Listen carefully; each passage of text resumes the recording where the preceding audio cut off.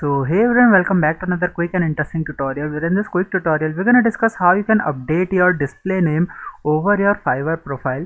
As you many of you have been known that a display name has been now provided to you. That's a unique display name that are going to be visible to your profile, so that when a user is contacting you or buying your stuff, they are going to be your name is going to be displayed in front of them. So all you have to do is to just simply open and log in your Fiverr account and any of the browser, or you can do the same process from smartphones as well.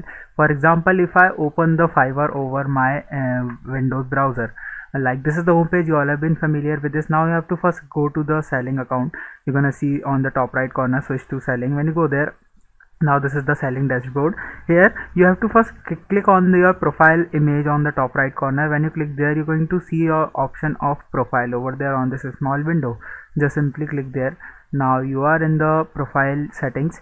You're gonna see your profile, and here you see this is the display name of your profile. Now you're gonna see a small pencil icon.